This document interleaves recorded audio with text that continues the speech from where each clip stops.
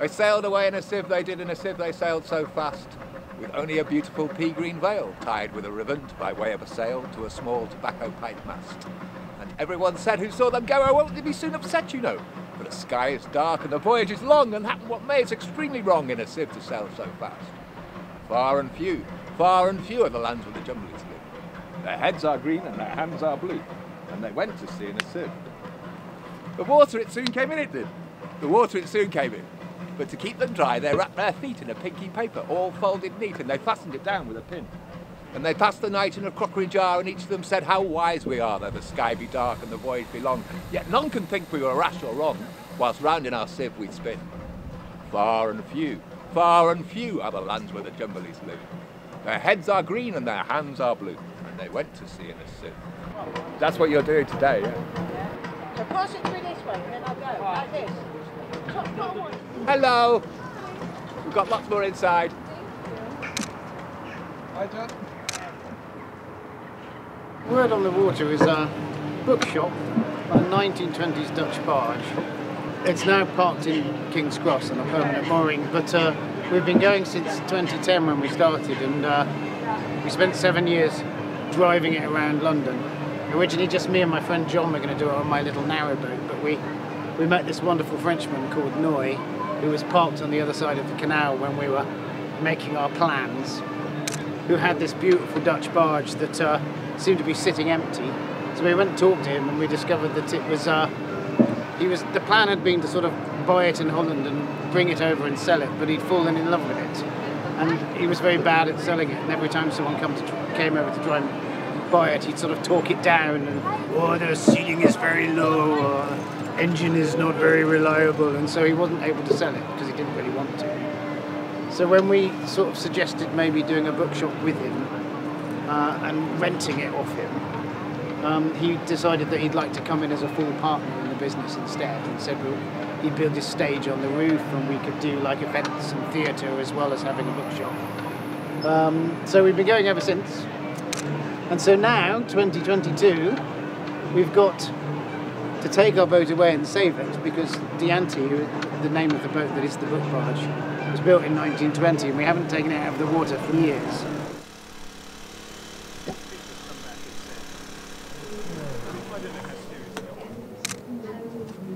Yeah, so this is what it was like before we started taking it to pieces.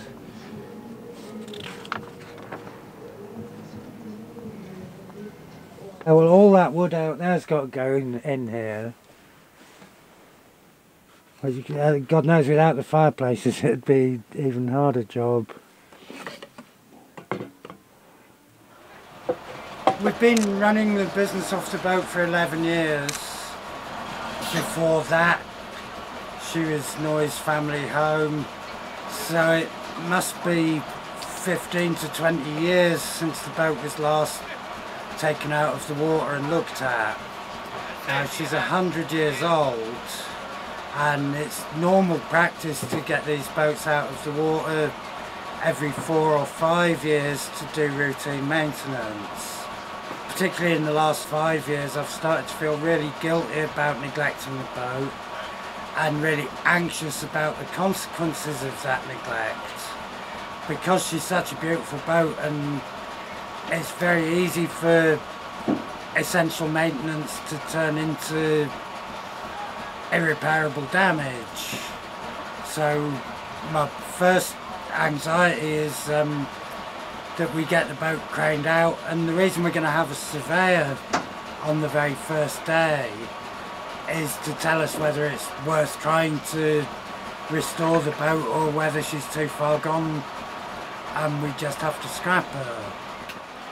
Yet the situation we were in was that we can't take the book barge away from the mooring to refurbish it without losing the shop, but we can't refurbish it without keeping the shop because we'd have no income. When I bought Younger Jan, that was to have some kind of insurance against that happening, that if we couldn't bring Dianti back to the mooring to function as the book barge anymore, that we wouldn't have lost everything the surveyor at the boatyard's going to be a moment of truth for us of whether we've got away with what's really been irresponsible, but we really haven't had a lot of choice about it because the business has been getting established and we haven't really been in a position to take that responsibility, even though it's been increasingly a weight on our minds. The plan is to push the boat from King's Cross. We have to push it because the engine of the book barge died quite a long time ago, like the Blues Brothers car when we arrived at this mooring for the first time. So the plan is, Noy has bought a 1970s fiberglass Broads cruiser, which are the boats that the public sort of take on the Norfolk Broads when they're doing holidays. And he's going to build a Heath Robinson-like device on the front of it, which will attach to the book barge and push it 30 miles to Hemel Hempstead. So Noy hasn't been with us for like 2 years, and then suddenly, bless him, he's come back, and we're hoping he can project manage the entire refurbishment of the boat. It's kind of a long tradition with Noy that he's there when you need him and he does incredible things, and then he'll disappear for long lumps of time, but somehow he can sense through the ether when he's required and he comes back again. And so the plan is that we're going to cut the boat open like a tin can, lift the roof by a full foot, weld all the way around the side, so basically make the inside of the boat much higher and thus much bigger space. So we're going to take the boat to Winkwell Marina in Hemel Hempstead, which was the nearest place we could get a booking at. That's still a journey of 30 miles, which is a long way for a boat without a working engine to travel.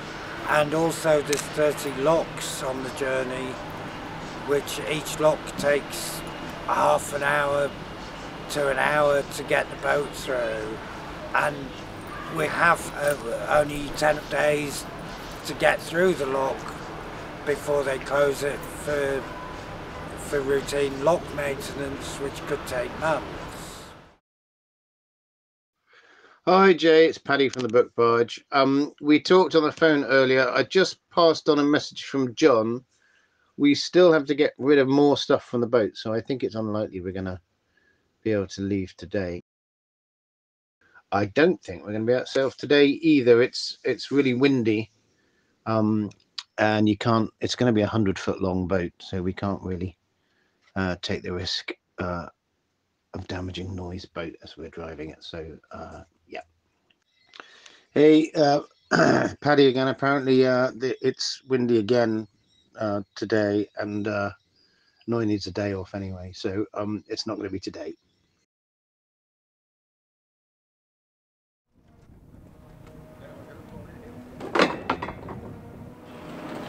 Noy, why didn't we leave yesterday? Because it was too windy and we were not ready. So, and I had quite a party Saturday night.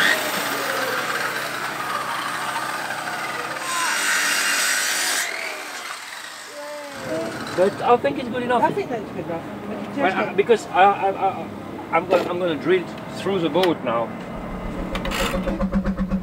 They're absolutely not up for electrical engines.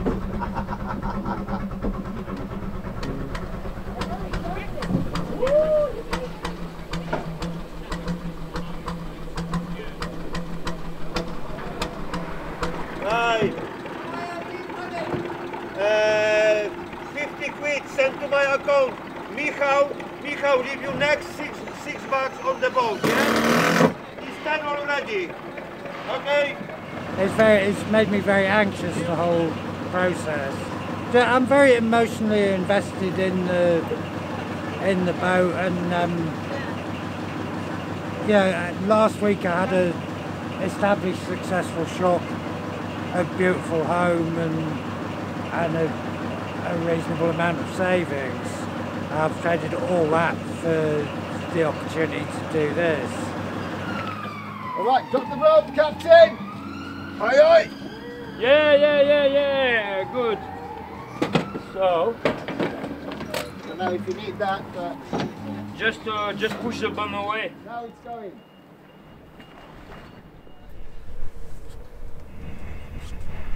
Okay, now we try to have it. Yeah. I know, but that's not easy. I know. And then, if I do holes here, when we get in the locks, we just have to take the pins off. Oh, right. And I've got butterfly nuts. No, I've got holes. Yesterday, this wheel was in the corner here with all the wiring. But because he has to tow the other boat, he's put the wheel and all the wiring here. And then he can see over everything.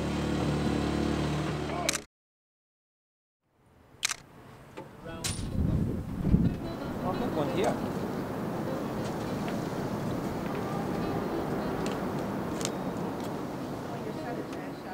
Are we ready to set off? Almost.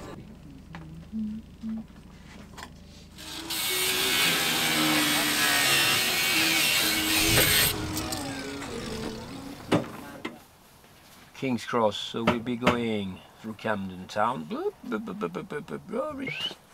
and then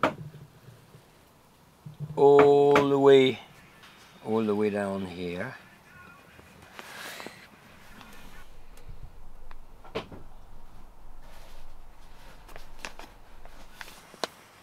Which is taking us that way to Hughes Bridge. That will be a nice bit.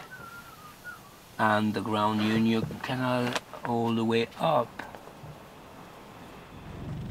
How many locks are we doing tonight, Noy? Have you got a plan or? No. No, okay. One for sure. Yeah. We'll probably get to Camden. Yeah, that's what. Was it 4 locks to Camden? Yeah.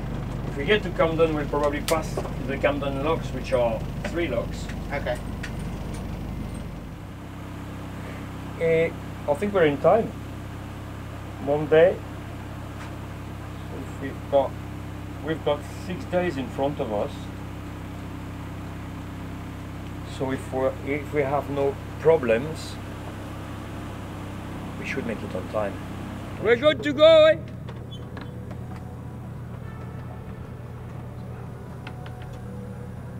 It's not exactly.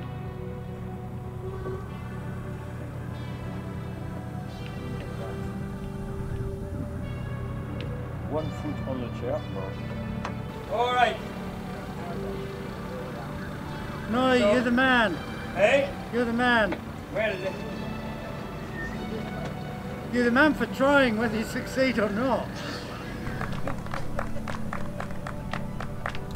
I see you in San Francisco, eh? How close? It's all right. That's it.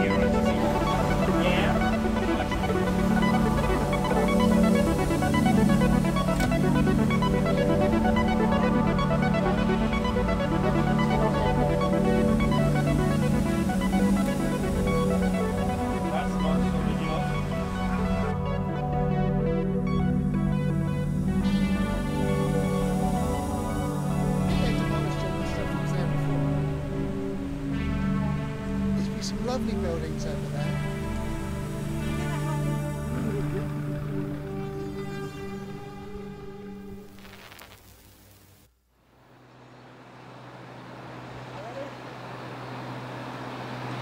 Staying that.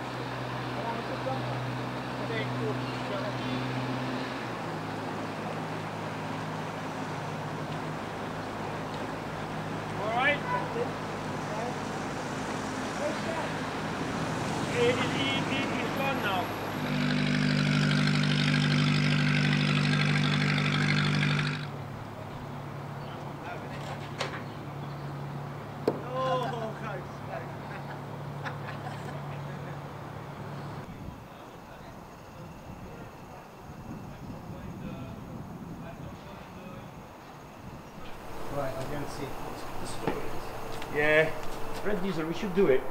It's at the front.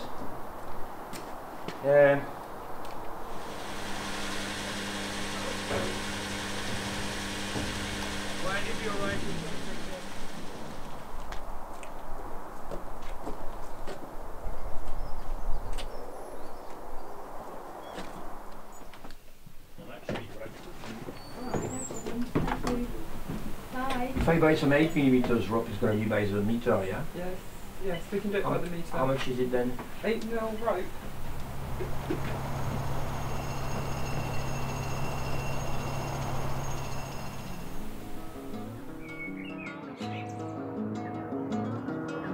So when we first started here 45 years ago, the canal network wasn't in a great shape.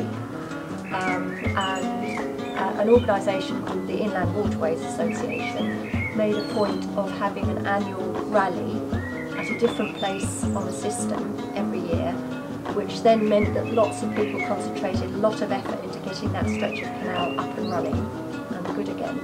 And dozens and dozens of boats would go to the rally, make a point of actually going there, wherever it was in the country, it would be all over the place, and have a great long weekend. And that was a way of getting another stretch of canal back into my people again, locks and everything.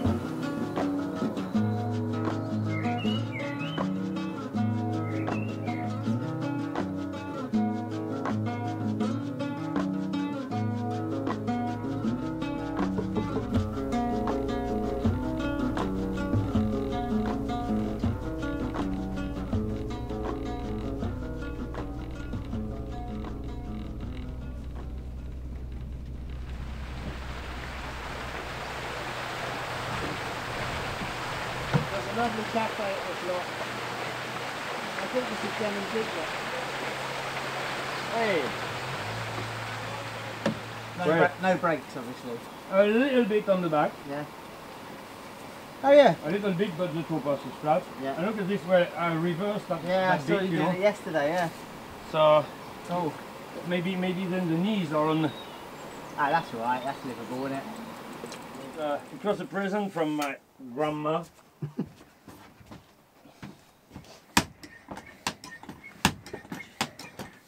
She was really fast on it when she got 95 years old.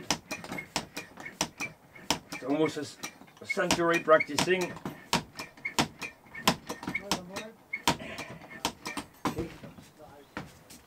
Oh! Ha ha ha!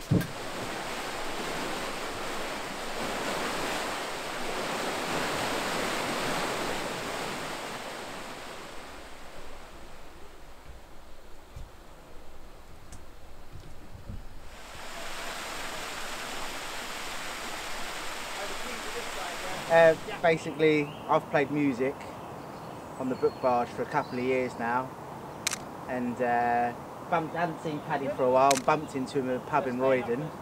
The next thing I know, he sends me a message and say, "Can you help us move the book barge?"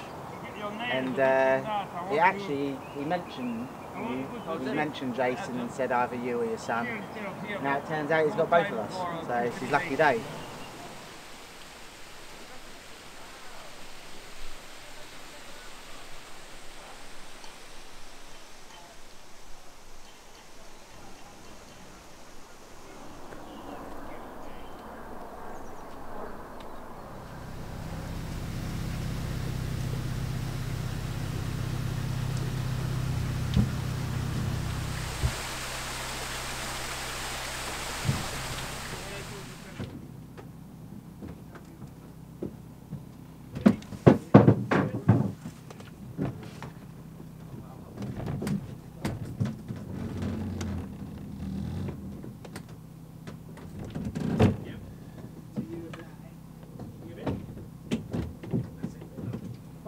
The easier it will be to control. Yeah. The faster you go, the easier it gets. yeah, you're good, yeah. All right, yes. I know. All right, it's muddy as well. Yeah, you're all good. They've got ahead on the tandem to open the lock so that we can go straight in. we don't have to stop on the side and make the lock ready. So we go straight in with the book barge.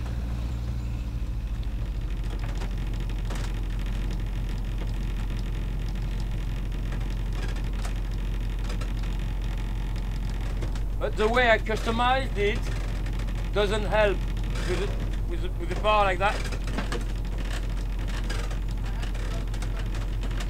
Oh, you can?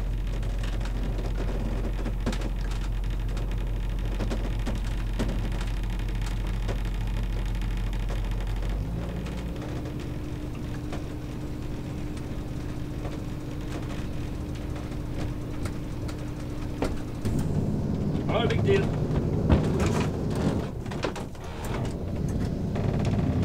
On the case.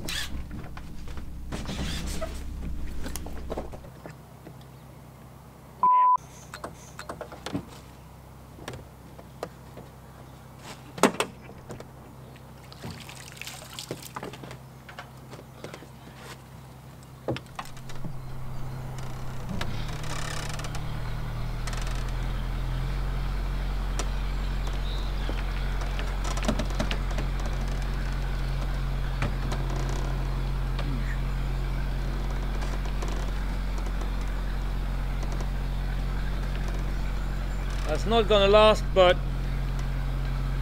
that would do till the next lock, and then I'll bolt it. I've got the bolts for it.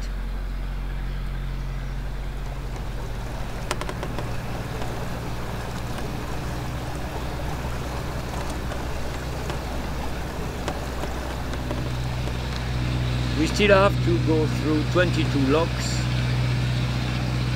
So we haven't done many locks, but we've done a third of the way. We were very happy about yesterday's journey because we've done many miles. Gosh.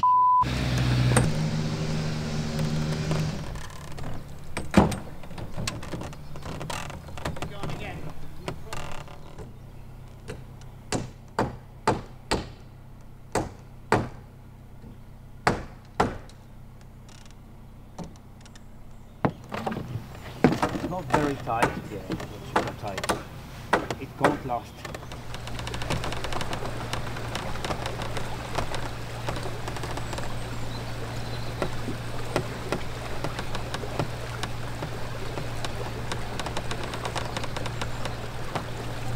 Someone up ahead in it with like the tandem, like with the tandem bike. Like, exactly, yeah.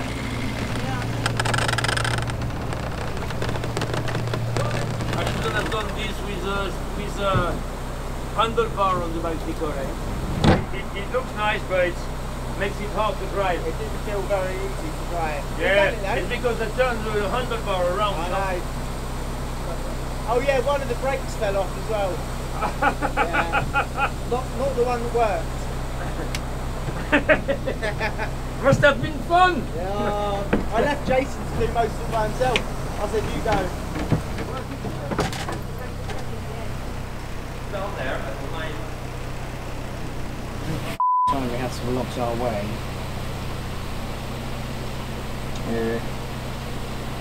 Alright, huge bridge. How many locks have you done for next bridge? We are in Denham. Denham lock. We've done Denham Deep Lock, and we're now in the next one after Denham Deep Lock. With water lock, blackjack lock.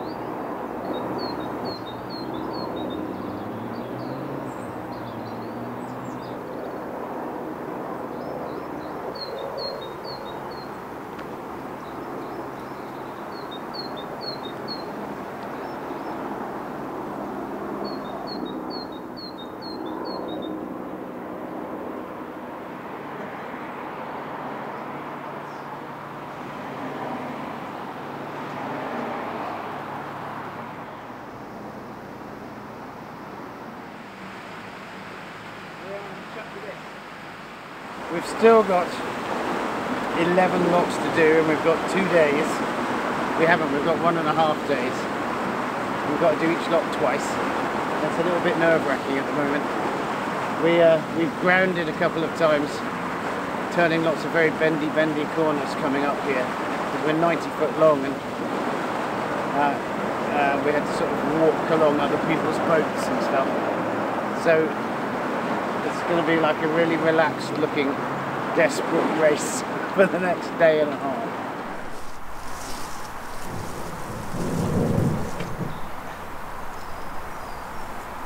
It used to be, everyone knows it was horses, but apparently it used to be the children in the families much more often than people talk about. But it works quite well once you get it going.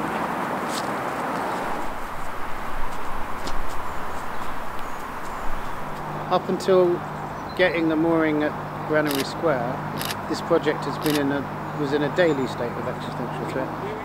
The Canal and River Trust weren't terribly supportive of us in the early days, partly because we would play live jazz music on the roof of the boat outside the houses of people who didn't know that we were only going to be there for 14 days, and so there were quite a lot of complaints, and I think Canal and River Trust, who were at that point based in Leeds, thought we were like a party boat or something. They'd never actually seen the shop. So we were just chased around by sort of constant sort of low-level legal threats, and we were never making enough money. You know, there were days where it was like, should we have coffee or should we have cigarettes? Because we can't have both today.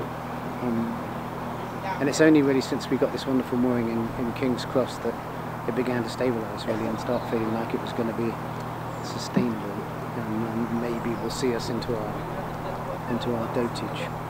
When we failed to win a permanent mooring at Paddington, which we fought for a long time, we were already selling the boat and contacting estate agents and trying to sell it as a floating shop, and the project was already over in our heads when we got the phone call from the Canal and River Trust inviting us to Granary Square to have a meeting.